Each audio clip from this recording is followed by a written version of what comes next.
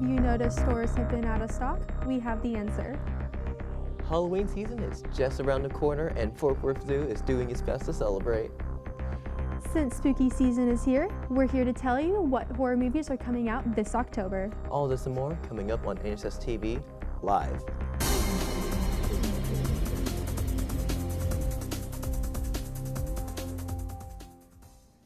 COVID-19 has affected the world in many ways, but one common problem due to the virus is popping up more and more: supply chain issues. From shipping companies having less workers on cargo boats to shortages on production resources like computer chips, products are not only being made in less quantity, but are also harder to ship to the U.S. This has brought the global supply chain for everything from cars to grocery store items to a grinding halt.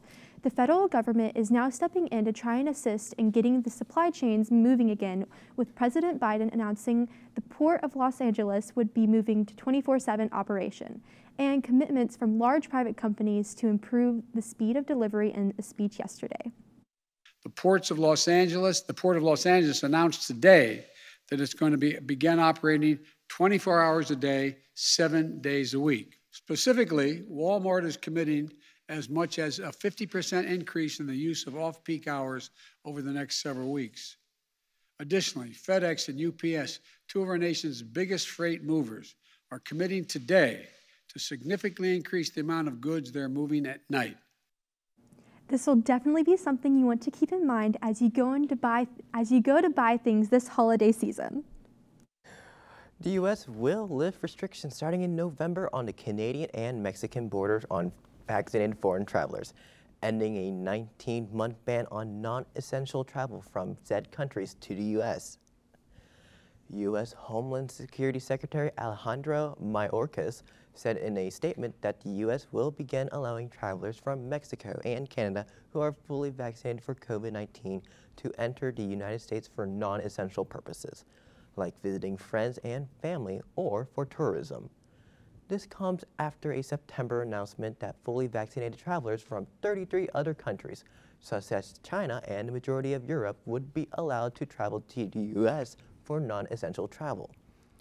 We will keep you updated on any changes to COVID regulations and guidelines. Now here's a little treat for all of you crazy little people that love to write, like me. Our Literary Faction Club is hosting a Fright, Write, and Harvest contest, and they need your submissions. Enter your short stories, novellas, poetry, lyrics, or one of your act plays for a chance at a Barnes & Noble's gift certificates. Please send a submission to Mrs. Nelton at justine.nelton@nastx.org by October 31st, and if you have any questions, you can email her or Daniela Canto at daniela.canto@student.nastx.org. Now, if you'd rather get a little bit messy and play with some paint, you can join the art club. Their first meeting will be held October 26th at 4 p.m. in room 902. They will be creating suspension prints, and you don't want to miss out. If you have any questions, you can ask Mrs. Chabron, Mr.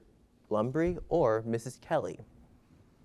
We do have Reese in studio with us to sit down with Harmony Martin to give us a deeper dive in the American Sign Language Honor Society. Thanks, Thomas. I'm here with Harmony Martin to discuss ASL Honor Society. So Harmony, what exactly is ASL of Honor Society? ASL Honor Society is a society created with students who love, respect, and enjoy ASL and deaf culture. Right. So what are some of the requirements for joining?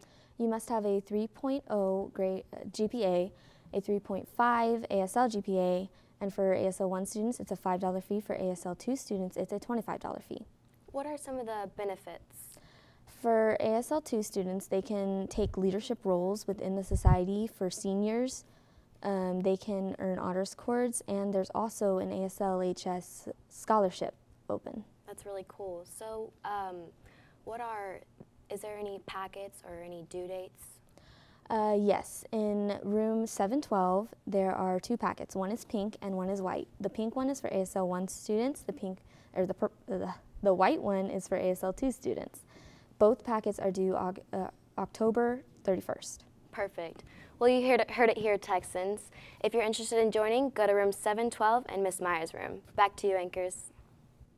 Thank you, Reese, for the highlight on the American Sign Language Honor Society. If you would like to join an ASL offered class here on campus, don't forget to talk with your counselor when it's time for next year's class registration. It's not quite that time yet, but do you know what time it is? Spooky season. Kirsten, I hear that Fort Worth Zoo is doing something special to celebrate Halloween. What's going on, Kirsten? It looks like people aren't the only ones getting festive this season. An entire zoo is. The Fort Worth Zoo is hosting its annual Boo at the Zoo event, which it has been doing for 30 years. On October 29th, 30th, and the 31st, Fort Worth Zoo adds a spooky twist to the experience in honor of Halloween. Changes include a pumpkin patch, costume stage shows, and special Halloween treats like caramel apples. Tickets are included in general admission. You can also volunteer for this event and earn community service hours. And don't forget, Halloween costumes are welcomed. To get more info on this awesome event, you can go to fortworthzoo.org/booatthezoo.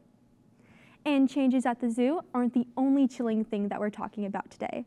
Horror movies are definitely not for the faint of heart, but if you do enjoy them, here are a few ones coming out this month.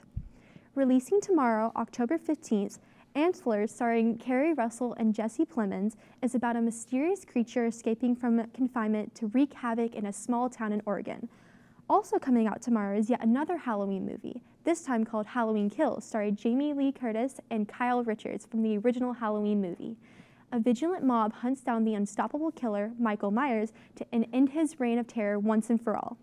Make sure to head out to theaters these next few weeks and check them out. I should definitely try to watch some of these movies, especially at night, even though I'm probably going to lose some precious hours of sleep. Oh, and don't worry, guys. We do have a new album for y'all who aren't in the spooky mood just yet. For the first time over 6 years, Adele is finally back. She's re-entering the music industry with force, releasing a single titled Easy on Me as part of her newest album, 30. Adele has stated that the album is far more personal to her than her last pieces has ever been, and its central inspiration came from her divorce with the British pop star Simon Canetti, which has finalized this last May after 2 years of court battles.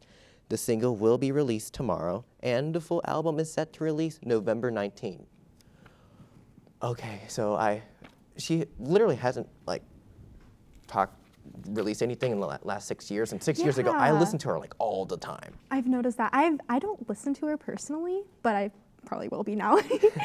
Yeah, we should definitely try it out. We should, yes. And we should also listen to some of her older songs to see how they compare with each other. Oh yes, we should definitely do that. Oh yes. yeah, we definitely should.